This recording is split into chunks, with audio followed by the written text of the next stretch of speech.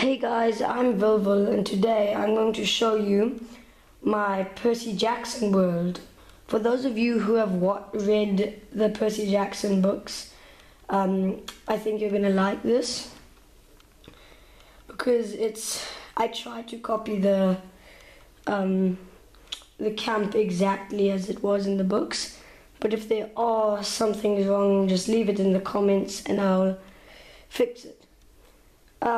So we can start our tour by the gates of Camp Half-Blood. As you can see, those golden gates, and this glass around it is the magical barrier that keeps the camp safe from monsters and mortals. So you go in the gates of Camp Half-Blood, and the first thing you see is this big tree with a yellow cloth over it, and that is Talia's tree with the golden fleece, and that gives the camp its power. So the next thing is the big house. I bet you all know what the big house is. It's the camp's director's home, where Chiron lives and where the prophecy is, and it's all just like where all the big stuff happens. This is the white sofa in front of the fire, as the book describes. And then this is Chiron's office. Well, there's actually supposed to be pictures all around on the walls of the Half-Bloods who have died, but I put pictures on, but I don't really know where they've gone right now. So I'll look into that later. And then up here is the Oracle of Delphi. Yeah, it looks odd. It's just a pumpkin with green arms and sitting on a chair. And here are all the chests of old stuff that Half-Bloods want to forget about. So yeah, that's the big house. And then it's got a nice little porch, very nice for looking at the view.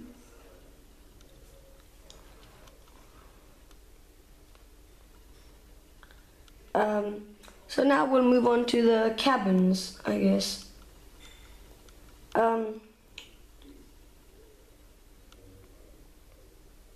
Well, I guess you know how the cabins are in the shape of a U. So we'll start at one end of the U and go on to the other end. And by the way, this is the old Camp Half-Blood before the minor gods were given cabins.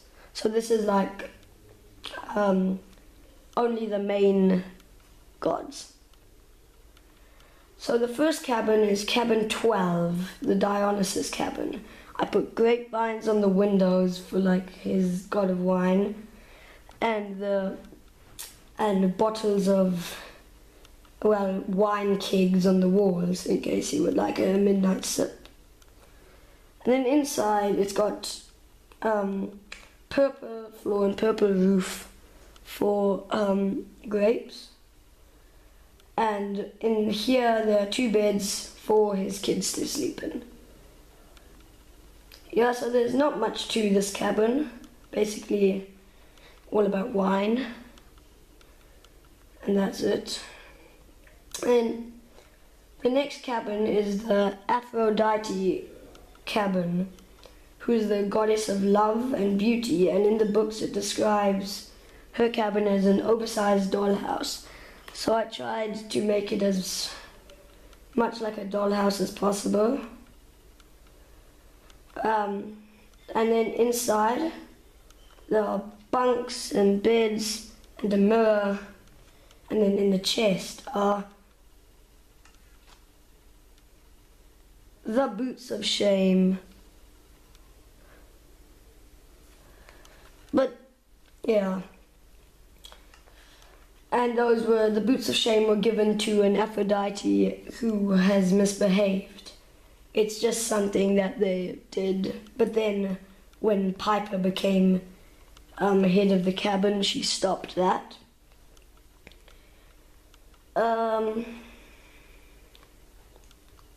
Moving on. The next cabin we're going to look at is cabin number 6, the Athena cabin. In the books it says it has a large owl carved into the door, and I tried to make that, but as you can see it kind of failed. But it's still quite cool inside. In the books it says all the beds are pressed up against the wall as if sleeping isn't a big issue. And then there are loads of books for them to read out of, and a nice brown mat for them to sit on and study. So yeah, Athena cabin, cabin 6. Oh, and there's a sky roof for them to study astronomy at night. So, and the next cabin is cabin 8, which is the Artemis cabin. And as you probably already know, the hunters of Artemis just hang out at camp sometimes, and when they do, they sleep in this cabin. In the books it says it has a silver arrow over the door, so I tried to make that, like that arrow there. And then inside, there's not much to this cabin, just a load of beds, because they don't really stay here much, so they don't need much stuff, excuse my grammar. The next cabin is cabin 4, the Demeter cabin. And this cabin is very natural, like all wood, grass roof, tree growing on top, sunflowers out of the doorway, vines growing over the arch of the door. And inside there are beds, no floor, just grass, and water under the beds for them to hear the sound of running water when they go to sleep, which is quite nice. And then out here they have their own little veggie garden thing. So if they grow all the food for camp. So yeah, moving on.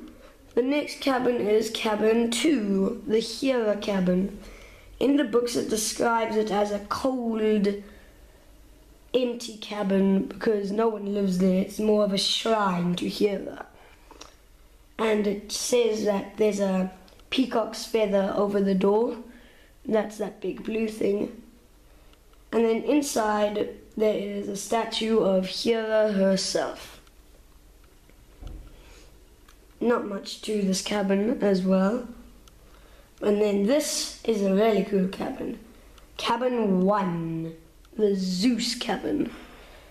It says in the books that it's the biggest of the cabins, with grand sandstone pillars and gold and very bright. And inside there are even pillars on the inside and glowstone, and there's a little lightning bolt to represent Zeus, and beds.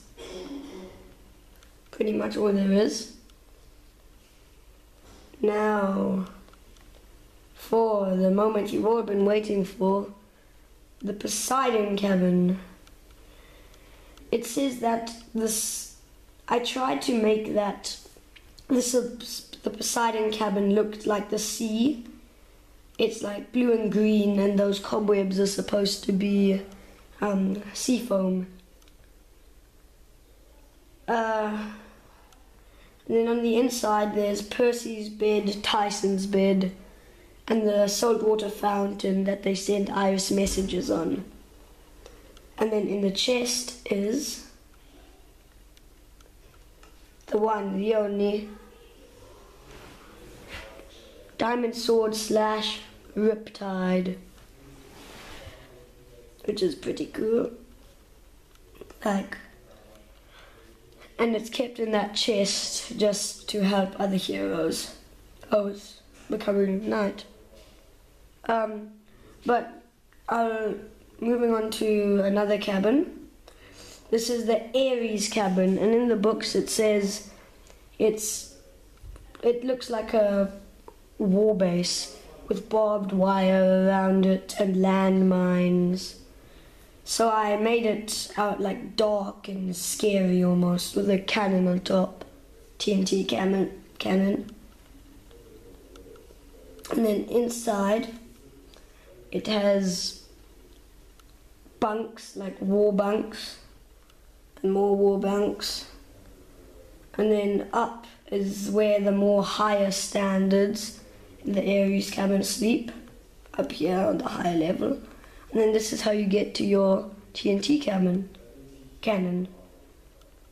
So you climb up here, sit in here, and fire. I'm not actually going to fire it, otherwise it would destroy my map. I'm just going to jump off here. And then this cabin here is my cabin, well, my favorite cabin, the Apollo cabin. Apollo is the god of music, light, and archery. So I made it very light, and it's actually a source of light when it's dark. And I tried to make every cabin different, so this is kind of like it kind of just turned out this way when I tried to build it. So inside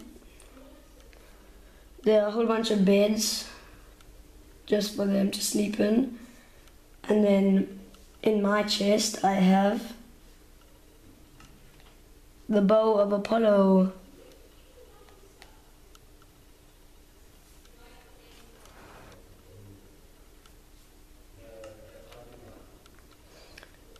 And then in the back there's like a little place for them to practice their archery. Green, it's bad. Orange, it's okay. And brown, it's brilliant. So I'm just gonna sleep now, so it's day when we continue the tour.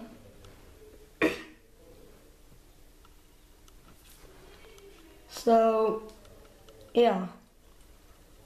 We've only got 2 cabins left to do. And the next one is the Hephaestus cabin. And this cabin is cabin 9. It's made of bricks and brown clay. Inside there's just a whole bunch of bunks. But then down into the forges are an anvil, lava, water, and a chest full of iron for the camp's weapons. Pretty cool, huh? But yeah, other than that, there's nothing else to this cabin. And last but not least, the Hermes cabin. And the Hermes cabin needs to be big because all the undetermined kids go to it. So if you walk inside, there's just a whole bunch of beds. And then on the upper layer, there's more beds. There's not really that much. So guys, I'm gonna end off the video here, and really hope you liked it. There is more to this Camp Half-Blood, but I'm going to finish it on the second half of this video. So really hope you liked it, and if you did, don't forget to leave a like, and hope I see you next time. Bye.